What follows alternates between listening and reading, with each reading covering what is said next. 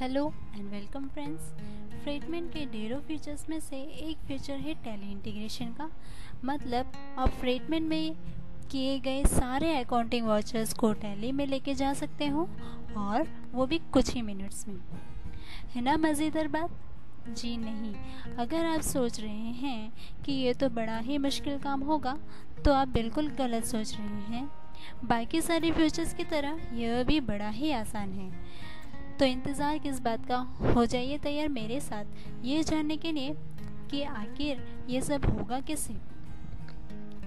Okay, तो फ्रेडमेंट के सारे अकाउंटिंग वाउचर्स को टैली में एक्सपोर्ट करने के लिए सबसे पहले हमें फ्रेडमेंट में बने सारे लेजर ग्रुप्स और वाउचर टाइप्स को एक्सपोर्ट करना होगा, जिसके लिए आपको कंपनी में एक्सपोर्ट में मास्टर्स में क्लिक करना है। इस स्क्रीन में आपको सेलेक्ट करना है कि आप कौन से मास्टर्स एक्सपोर्ट करना चाहते हैं। अगर आप श्योर नहीं हैं तो सारे मास्टर्स को सिलेक्ट करना ही समझदारी है। सिलेक्ट करने के बाद एक्सपोर्ट बटन पर क्लिक करने पर ये स्क्रीन आपके सामने आ जाती है, जिसमें उस फाइल को किस लोकेशन में किस नाम से सेव करना है वो आप यहाँ पर सेट कर सकते हैं। फाइल नेम और लोकेशन सेट करने के लिए आपको एक छोटी सी टिप है कि फाइल का नाम छोटा रखिए और किसी फोल्डर में सेव नहीं करते हुए डायरेक्टली किसी ड्राइव में सेव करें। यह कंपलसरी नहीं है, पर इसका एक फ़ायदा है जो हम बाद में जानेंगे। नाम और लोकेशन सिलेक्ट करने के बाद आप सेव बटन पर क्लिक करने पर फ्रेडमेंट ऑटोमेटिकली उस लोकेशन पर उस नाम से एक फ़ाइल जनरेट करेगा, जिसमें आपके सिलेक्ट किए सारे मास्टर्स एक्सपोर्ट हो जाएंगे।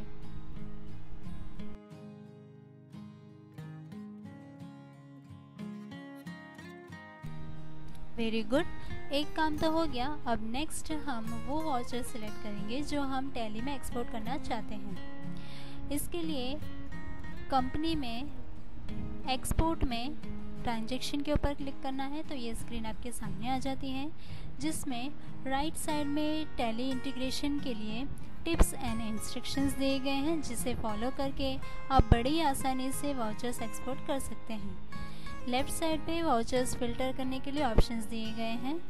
Vouchers to be exported section में वो सारे वाउचर टाइप्स अवेलेबल है जो टैली में एक्सपोर्ट कर सकते हैं, जैसे कि पेमेंट, रिसिप्ट, कॉन्ट्रा वगैरह वगैरह। इसमें से आप जो वाउचर्स एक्सपोर्ट करना चाहते हैं वो आप कर सकते हैं। अगर आप सारे वाउचर्स एक्सपोर्ट करना चाहते हैं तो सिलेक्ट ऑल बटन पर क्लिक करने पर सारे वाउचर्स सिलेक्ट हो जाएंगे। क्राइटेरिया सेक्शन में डेट ड्यूरेशन सिलेक्ट करने का ऑप्शन है। जैसे आप सिलेक्ट कर सकते हैं कि कौन सी ड्यूरेशन में वाउचर्स आप कौन से ड्यूरेशन में बने वाउचर्स को आप एक्सपोर्ट करना चाहते हैं। और क्राइटेरिया में और एक ऑप्शन दिया गया है एक्सक्लूड वाउचर्स बीइंग एक्सपोर्टेड का, जिस पे टिक करने पर फ्रेडमेंट ऑटोमेटिकली वो सारे वाउचर्स एक्सक्लूड करेगा जो ऑलरेडी एक्सपोर्ट कर चुके हैं। सारे ऑप्शन सेट हो जाने के बाद पॉपुलेट बटन पे क्लिक करना है, जिससे फ्रेडमेंट आपके क्राइटेरिया के अकॉर्डिंग सारे वाउचर्स फिल्टर करेगा और आपके सामने ये स्क्रीन आ जाएगी। अगर पॉपुलेट बटन क्लिक करने के बाद आप वापस से पहले वाले स्क्रीन में लौटना चाहते हैं तो बैक बटन पर क्लिक कर सकते हैं। इस स्क्रीन में आपको वो वाउचर सिलेक्ट करने हैं जो आप टैली में एक्सपोर्ट करना चाहते हैं।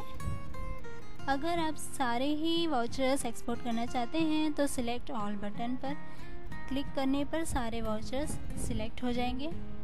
वाउचर सिलेक्शन हो जाने पर आपको एक्सपोर्ट बटन पर क्लिक करना है, तो ये स्क्रीन आपके सामने आ जाती है, जिसमें फाइल को किस लोकेशन और किस नाम से सेव करना है वो आप यहाँ पर सेट कर सकते हैं। जैसे मैंने पहले ही बताया था कि फ़ाइल के नाम छोटा रखिए और किसी फोल्डर में सेव नहीं करते हुए डायरेक्टली किसी ड्राइव में सेव करें। ये कंपलसरी नहीं है, पर इसका एक फ़ायदा है, वो हम बाद में जानेंगे। वो हो, कॉन्ग्रेचुलेशंस, फ्रेटमेंट में हमारा काम फिनिश हो गया। अब जो करना है वो टैली में करना है। So now we will move on to tally for the import operation. क्या? जी हाँ, मैं तो पहले ही कहा था कि बहुत सिंपल है, अब आप भी मान गए ना।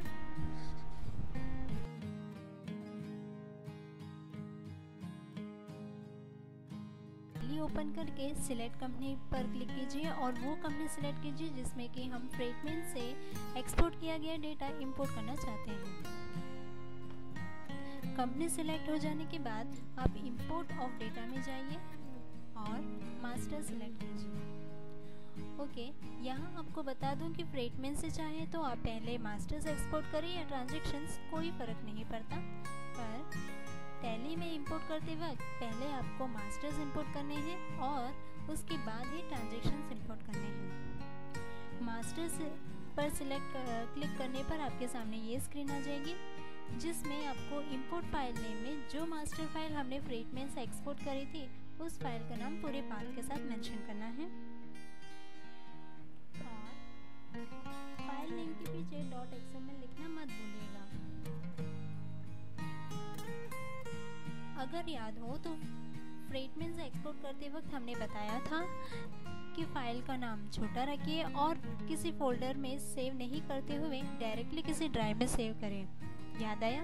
वो इसलिए कि टैली में आपको फाइल का नाम और उसका बाद मैन्युअली टाइप करना पड़ेगा। अगर आप उसमें गलती करते हैं तो डेटा इंपोर्ट नहीं हो पाएगा। अगर फाइल का नाम छोटा हुआ और डायरेक्टली किसी ड्राइव में स्टोर किया गया है तो हमें बहुत ही छोटा पार्ट टाइप करना पड़ेगा जिसमें गलती होने की चांसेस कम रहेंगे, है कि नहीं? फाइल का नाम और पाथ मेंशन करने पर आपको treatment of entries already existing section में 3 ऑप्शंस में से आपकी ज़रूरत के हिसाब से कोई एक ऑप्शन सिलेक्ट करना है।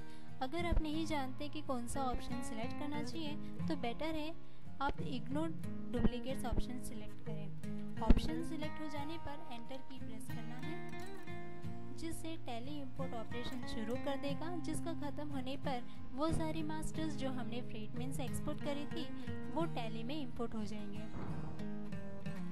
नेक्स्ट हमें सेम प्रोसीजर वाउचर्स के लिए करना है। वाउचर्स उसके लिए हमें इंपोर्ट ऑफ डेटा में वाउचर्स को सिलेक्ट करना है। वाउचर्स पर क्लिक करने पर आपके सामने ये स्क्रीन आ जाएगी जिसमें जो ट्रांजैक्शन फाइल हमने फ्रेटमेंट से एक्सपोर्ट करी थी उस फाइल का नाम पूरे पाथ के साथ मेंशन करना है। और यहाँ भी फाइल नेम के पीछे .xml लिखना मत भूलिएगा। इंपोर्ट फाइल नेम मेंशन करने के बाद एंटर की प्रेस करना है जिससे टैली इंपोर्ट ऑपरेशन शुरू कर देगा, जिसके ख़त्म होने पर वो सारे ट्रांजैक्शंस जो हमने फ्रेटमेंट से एक्सपोर्ट करी थी वो टैली में इंपोर्ट हो जाएंगे। बस हो गया। अब सिर्फ इतना एक ही काम बचा है, वो है ये चेक करने की इंपोर्ट ऑपरेशन प्रोसेस करने में टैली को कोई प्रॉब्लम आई थी या नहीं।